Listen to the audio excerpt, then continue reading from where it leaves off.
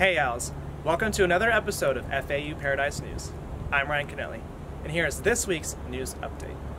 In FAU news, some owls are coming together to boycott and remove Wendy's off campus. Here is Alexandra Reed with more details.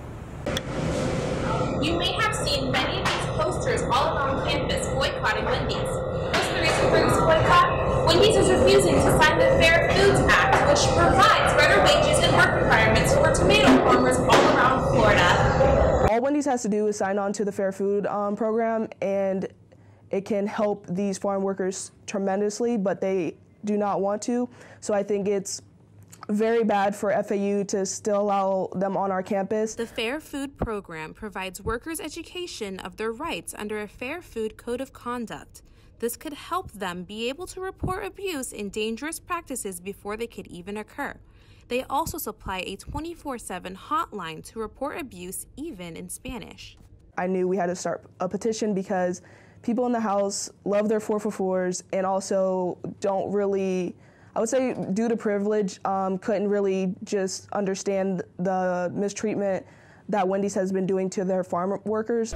I don't know why it should be gone. I believe it's fair food for a good price. I mean, we're all struggling college students, right? You're just trying to get whatever food we can that's decent for a decent price. Wendy's has been protested against before in the past, but FAU Student Power and 3 other organizations have come together to attempt making the chain join the agreement to pay an extra penny per pound of tomatoes or shut their doors down on FAU campus. One should have compassion, and everyone should have the basic human rights of not having to worry about sexual assault, not having to worry about their pay being garnished. Like, I just think that should be the number one thing that you look at compared to how much their food costs, because we're all humans and everyone should be treated equal.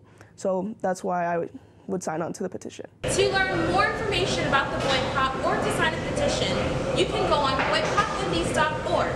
Signing off for OWL TV, I'm Alexandra Reed, and don't forget to keep it real. Not that you should commit a crime, but if you did, you should probably try to keep a low profile. Maybe not have your hair dyed bright pink. Darius Gutierrez of Boca Raton is facing charges of committing a robbery on West Camino Real in November.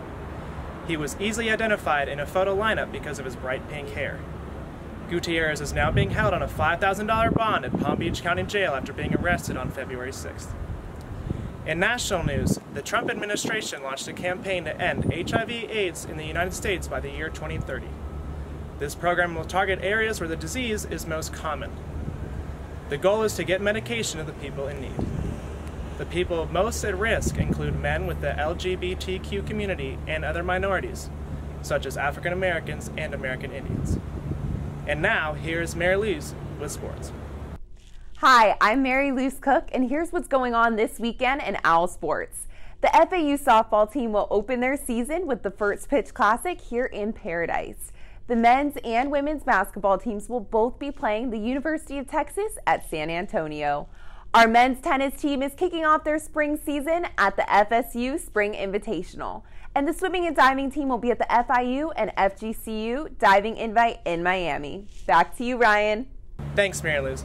Make sure to tune in to the Blue Wave Sports Show for more FAU sports. In entertainment news, rapper 21 Savage was arrested this week by ICE. It was discovered that the Atlanta rapper was born in the United Kingdom and migrated to the U.S. as a teen. The entertainer was arrested for overstaying his visa. His attorney claimed that Savage had not attempted to hide his background, but that the Department of Homeland Security had been aware that he applied for a U.S. visa in 2017. And that's all the news we have for you this week. Don't forget to like, comment, and subscribe to keep up with all the latest news. Signing off for FAU Paradise News, I'm Ryan Kennelly.